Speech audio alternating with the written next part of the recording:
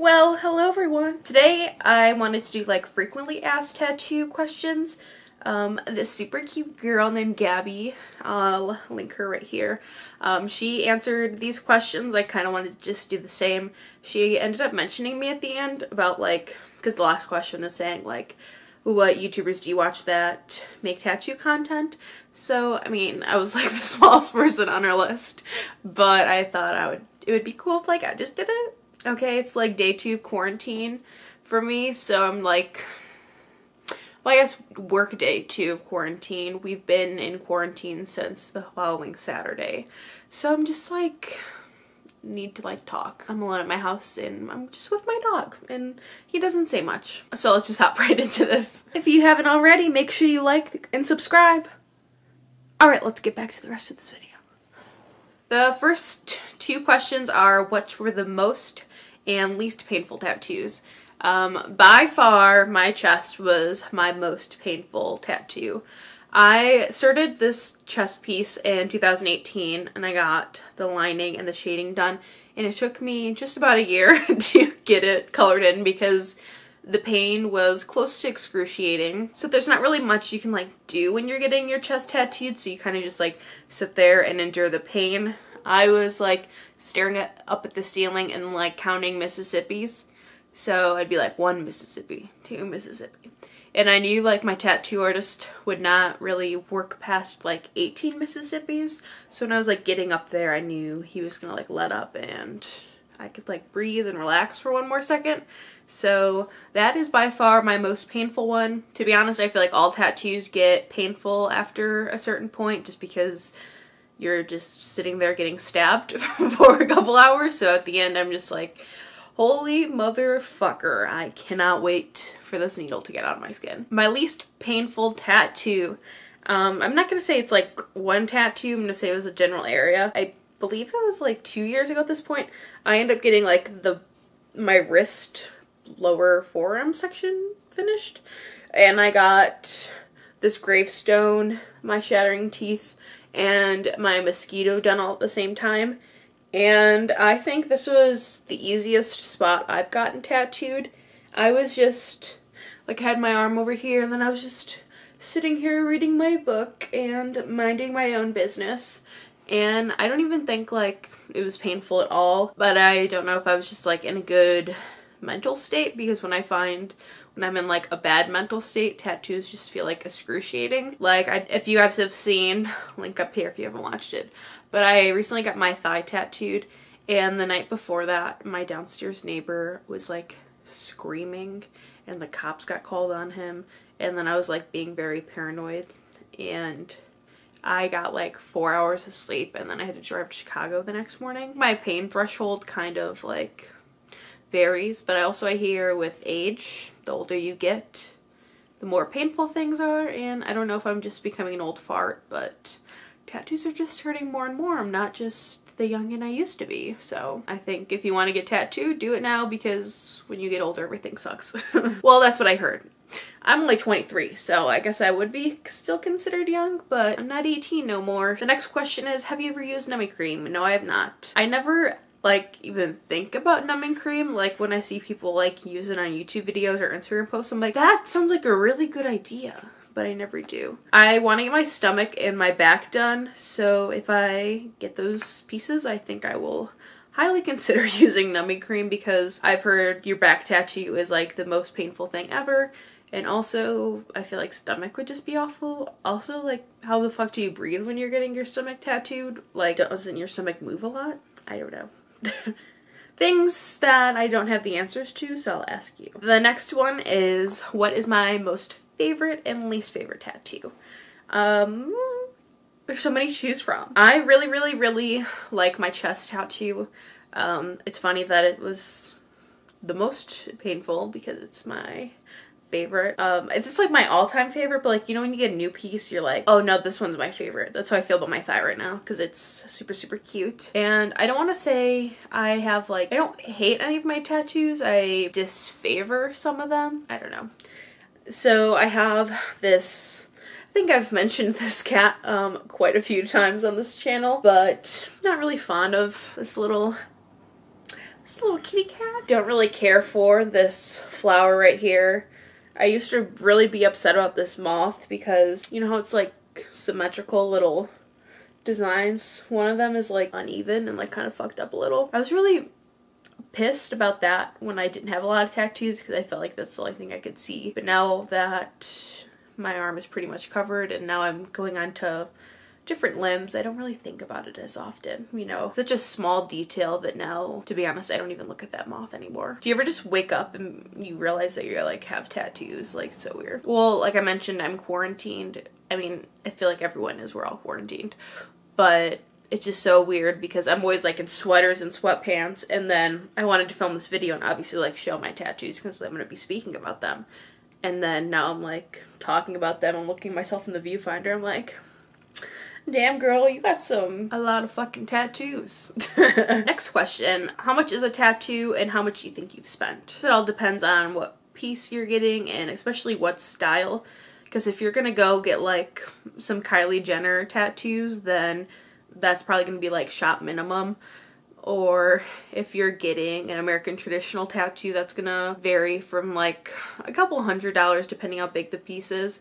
And if you're getting like a huge grayscale tattoo, especially by like a really famous artist, I wouldn't doubt that you'd be spending like thousands of dollars. So it really depends on how much money you want to spend. I usually get like palm-sized tattoos. So after deposit, I usually save around $300-ish for the tattoo. Sometimes a little more depending on like if I've ever been to the artist, if I know like what the artist prices are.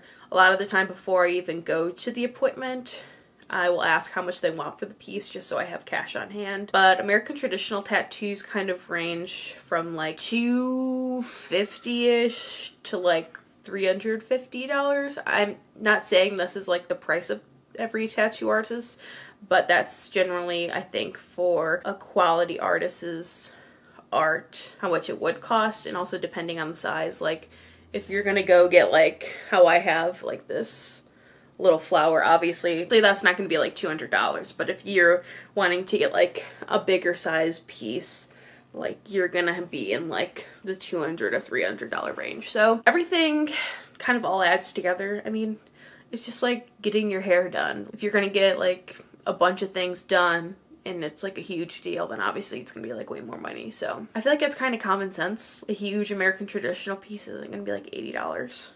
I don't know, I feel like I'm rambling at this point. I think I have spent probably like $2,000, $3,000 at this point. I do have quite a few tattoos on my left arm. I still have some space to finish though.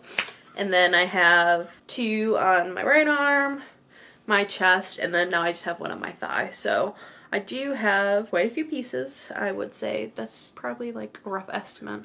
I could probably like calculate how much I actually think, but I'm not gonna do that. Next question is, what is your healing routine? Most of the time the artist I go to will use, I forget what it's called, but it's like basically this tape they put on your skin that's like for burn victims, and it just heals you. They usually want you to have it on for at least the night or for the next 24 hours. Saline? I don't know how to say it.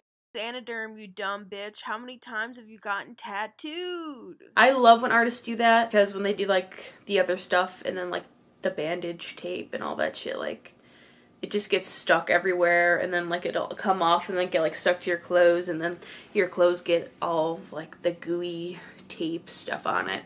So I really like that, and I dry heal all of my tattoos. First of all, I cannot be like putting lotion on myself all the time. I have like, this is so TMI, but I have horrible hygiene. Like the stereotypical person with depression and horrible hygiene, like that's me. Like I forget to brush my teeth like 95% of the time. That's so disgusting, and that's probably why I only wash my hair once a week, but I like to say it's because I have colored hair.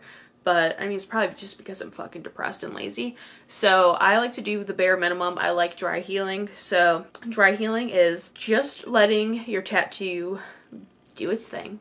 Wash it, dry it, that's it. And then I will only put lotion onto a fresh tattoo until like I cannot stand it anymore. Like when the scab is getting so fucking itchy that like I feel like I'm like tapping a weave where I'm like on my skin. So that's when I'll start putting lotion to it, and then I will let it be and let it moisturize. and let it revive itself. I like to leave my tattoos alone. Your body will heal itself. Like, you don't need to like take these huge precautions and like baby it. Like, we've all fallen down and like skid our knee. Our body takes care of it. A scab will form eventually, and that's exactly what your tattoo is going to do. So don't worry about it, and don't be like, this just sounds like I'm being a hypocrite, but don't pick your tattoos. I am such a bad fucking picker. I love picking. I love picking my face. I love picking my scabs. I love picking my tattoos, and that is so bad because you're just gonna like rip the ink right out of the tattoo. So if you can, maybe just forget that you even have a tattoo, just cover it up at all costs so you don't pick at it. And I know that's like tattoo etiquette, but like, I know you fucking people pick at your tattoo scab. Stop acting like you're perfect. Wow, I just sound a little bitter, don't I? Next question, what are your parents' opinions? So my dad is pretty heavily tattooed. I honestly think I probably have more tattoos than him at this point. I'll insert a pic of him. He kind of looks like a fuckboy in that picture, but that's my father. He has his chest done, his back, like his upper back, and then he has half sleeves, and then he has one thing. I think he has 2 shin tattoos or calf tattoos. I don't know. I feel like maybe I'm just even with him or above him with more tattoos or below him. Like, we're kind of at the same level at this point. My mom has 3 tattoos and she cries like a baby during every tattoo appointment, so I don't think she'll be getting any in the near future. To be honest, at first my dad was kind of sexist about getting tattoos. He like went with me to my first tattoo appointment on my 18th birthday where I got the Come As You Are. But then I got my moth done on my 19th birthday, and he's like, you know you're going to be a grandma with tattoos. What do you think your husband will think? What do you think your kids will think and your grandkids? And I'm like, you're literally a fucking grandpa with tattoos, like, fuck off. And then I like left the room, and then I just kept getting more and more tattoos, and like they just stopped caring and making comments like that. My mom thinks that I have too many flower tattoos. Like, when I got this piece, I got it done in November of last year, so 2018. She was like, no more roses. Stop getting roses. Get something else. And I'm like, but they're so pretty. Like, roses can be drawn like so many different ways, and I just like them, okay? Sorry I like roses. At least it's not like one of those like boner garage tattoos. Like, at least it's just like a flower. I mean, no offense if you have boner garage tattoo, but like, I don't know. This boner garage tattoo is just not really my taste. What's my boyfriend's opinion? I don't fucking care about his opinion, but I think he thinks I'm cool as fuck because I have tattoos.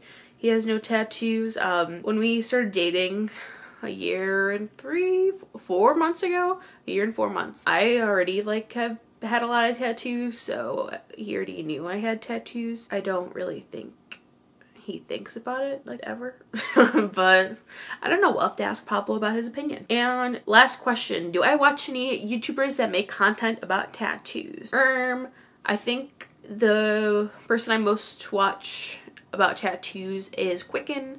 Her actual name is Amanda. She's also vegan. She's pretty cool. I used to like binge watch her stuff, but then I think I watched through all of her tattoo videos, and then I just started getting tattooed myself. So like, if I had any questions, I already kind of knew the answers to it. Of course, now I watch Miss Gabby. And then I think her name is Lucy. I'm not sure, but she has a lot of black work tattoos, and her husband's a tattoo artist. She is like, I think she's the one with like the knife down her face. I'm not sure if that's her name. I'm not sure if Lucy is her name, but of course I'll link her.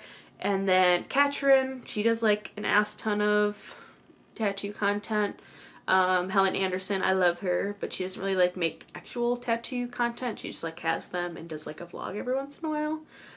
And then there's this one girl, I think her name is Heather, I'm not sure, but of course I'll link her because she makes a lot of content about tattoos. That's like the whole thing about her channel. So I will leave all of those ladies below because sharing the love, sharing the wealth of YouTubers and tattoos. If you have any more questions, leave them down below because I would love to answer them. I would love to help answer any questions if you have, and I can potentially answer them. I don't know the answers to everything, but I can try and help. Thank you so much for watching. If you haven't liked and subscribed already, please do that. Please do that. Thank you so much for watching. Peace.